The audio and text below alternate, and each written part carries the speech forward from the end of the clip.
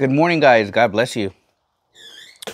Carlos here with Serranos Mobile Detail in Dallas, Texas. Happy Monday. I hope you guys are having a great day. It is a beautiful morning. Literally, there's a 100% chance of rain today. So I just hope it really storms. I think that's one of my most favorite things when there's rain in the forecast. I want to see storms. I want to see this pouring. But I guess I have to wait and see really what's going to happen. But we're going to be working on this BMW customer recently got it ceramic coated with another company. Unfortunately, customer wasn't pleased with the way the vehicle turned out, and he ended up contacting me probably a month later and was just like, hey man, I wanted to see if you could come and look at my car. I got it ceramic coated and want to see your input on it.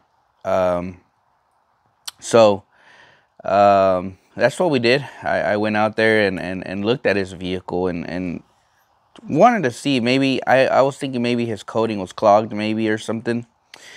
But long story short, once I saw this paint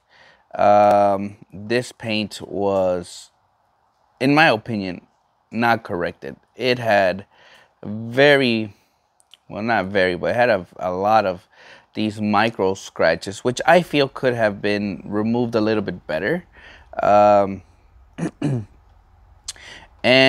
just when I hit it with water just to test it out, it didn't bead like it should have. This coating that was used was not a sheeter. And I just ended up telling the customer, hey, we can do this, and he was just like, I just want this to look amazing. So I gave him some options, and here we are working on it today.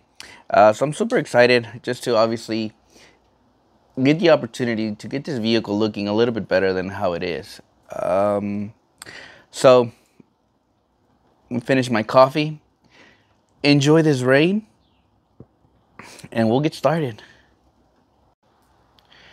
So phase one is obviously going to be doing a good strip wash, a decon wash on this paint. I was still hoping that the coating was just clogged till this day. And once I did that, usually after a decon, I always I like to touch the paint, and that's when I'll know if it feels smooth or it feels rough. And after I did the decon, it felt very just rough. So obviously the clay was the next stage, and I ended up grabbing a clay, and I started claying this vehicle. To my surprise, this car sounded like sandpaper. So either the detailer didn't fully clay the vehicle, B, he didn't clay the vehicle and went right into the correction, because this thing was sounded pretty rough, and you guys are gonna hear in this next clip how it sounded.